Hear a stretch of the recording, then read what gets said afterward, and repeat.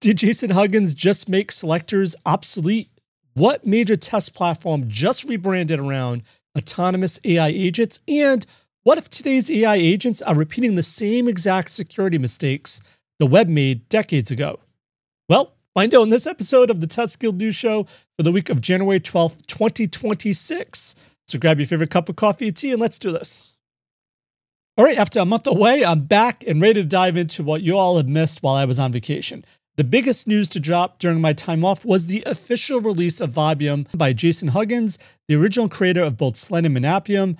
Jason has now launched his third major testing framework, and it's now available for you on GitHub.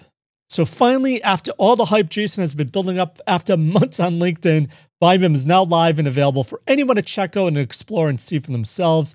Whether you're ready to or not, in the post-selector era, Jason has been talking about all along for the past few months, as I mentioned on LinkedIn.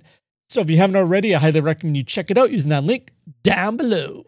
And speaking of Vibium, I actually included it in my yearly automation testing trends report, which I just released as well. So the biggest surprise based on all the data I collected in 2025 is that 72.8% of testers say that AI-powered testing is their top priority.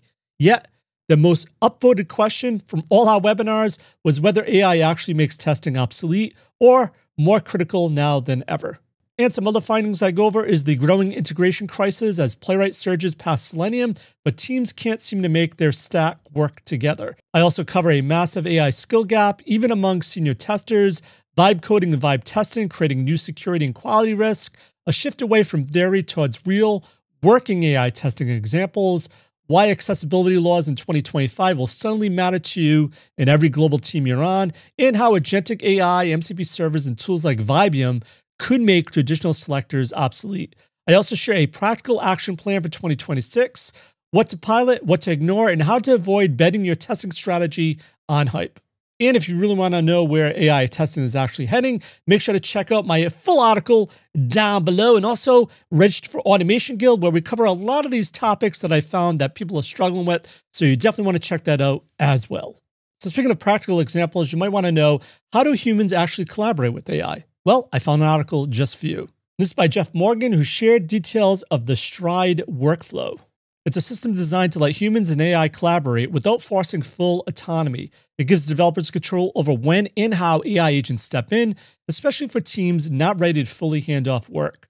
And he goes over how Stride has 3 human intervention points. Before work starts, humans review and adjust tasks and add context. Second, during the workflow, configuration hooks run actions like pull code or running tests and security checks.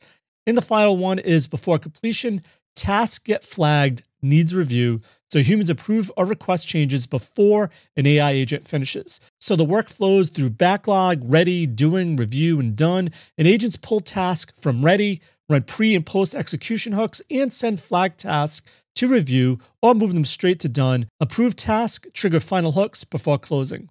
And he also gives an example of how hooks can run git pulls, test coverage, formatting, credo, and Sablo security scans. And because agents work much faster than humans, Jeff recommends keeping far more tasks in ready than you would in normal dev processes. And his task assignment is based on 5 rules: ready status, agent capability match, complete dependencies, file conflict avoidance, and priority with positions as a tiebreaker. Here's another announcement that came my way via my LinkedIn feed, and this is by John Ferguson Smart, who's announced that Serenity BDD now supports Playwright in version 5.10, and the integration works by allowing users to register their Playwright page with Serenity, which then automatically captures screenshots at each step method. Testers can now continue using Playwright's full capabilities while gaining access to Serenity's BDD reporting features. This is one of the top tools I ever used when I was a full-time automation engineer. I really love Serenity, love how they're embracing Playwright. Also, John goes on to describe this as an early release and requesting feedback from the Playwright community about what would make the integration more valuable for their workflow. All right, another surprise that caught my attention already in 2026 is a major rebrand for a huge testing company. And this is how Lambda Test has rebranded to TestMu AI and re-architected its platform to be AI native, deploying autonomous AI agents for planning, authoring, and orchestrating, and analyzing software quality with minimal manual intervention. And Assad, the CEO and co-founder, states that with billions of tests running on their platform, are now delivering experiences where human ingenuity and machine intelligence combine to make quality engineering effortlessly powerful. The platform now offers two core components: autonomous AI agents for testing that plan, author, and involve end-to-end tests using company-wide context or natural language prompts covering databases, APIs, UI, performance tests, and more, and an agentic AI test cloud that provides scalable and unified test execution for visual regression, accessibility, API, performance testing, web and mobile, and custom enterprise environments. And the TestMu name was adopted directly from the company's community since 2022. The TestMu conference, which I've had the honor of opening every year, has served as the industry's primary forum for advancements in AI and quality engineering. And congratulations everyone now at TestMu AI for your huge growth and all you've done for the industry over the past few years. All right, if you do anything with API automation, this next article is how Nitesh has announced the completion of an AI automation project he's created using Postman. And the project demonstrates several technical implementations, including capturing and importing APIs into Postman collections, utilizing Postman's variable types, including local, collection, environment, global, data, and random variables, and executing collections through Newman, which is described as a JavaScript command line interface. And if you check it out on GitHub, the project also includes report deployments to GitHub pages, an email notification configured through GitHub Actions, and the work covers API fundamentals, including request components and distinctions between authentication, authorization, and testing for functionality, schema validations, and data integration. If you're looking to get your hands dirty on a project to learn more about API testing, this is something you should definitely check out. Let me know your thoughts. And another example of automation in the real world is another article I found on LinkedIn. This is how Marwan has announced completion of an AI-powered Playwright automation framework for the US.gov that integrates AI agents and large language models.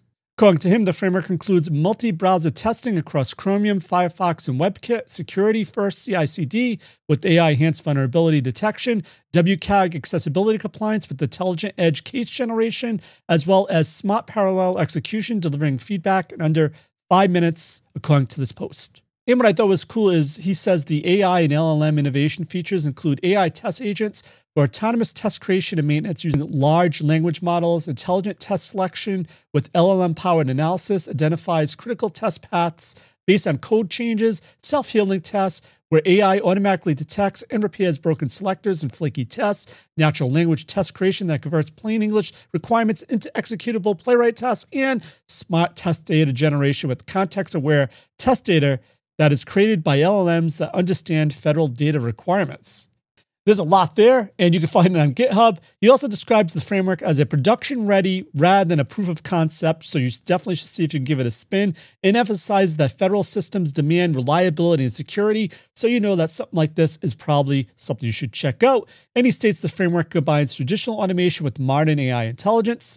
So another awesome real-world project you definitely should check out for yourself using that link down below. And last up is a security news item. Clinton and Alex from Block proposed a CORS-style security model for AI agents to stop context injection attacks. Their idea treats the LLM as untested code and an agent as a browser and MCP tools as servers, fixing the fact that agents can't reliably separate data from instructions. And they go over a common attack where poisoned content, like an email, can inject commands that make an agent call unauthorized tools. Block's solution is to track which tools were called since the last human input. If a new tool call appears after another tool ran, it's treated like a cross-origin request and must be explicitly authorized or it fails.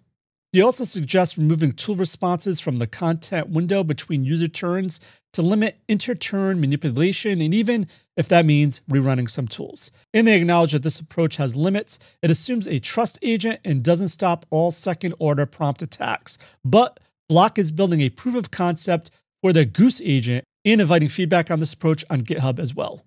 All right, for links of everything and value we covered in this news episode, head on over to all those links in the comment down below. So that's it for this episode of the Test Guild News Show. I'm Joe. My mission is to help you succeed in creating end-to-end full-stack pipeline automation awesomeness. And as always, test everything and keep the good. Cheers.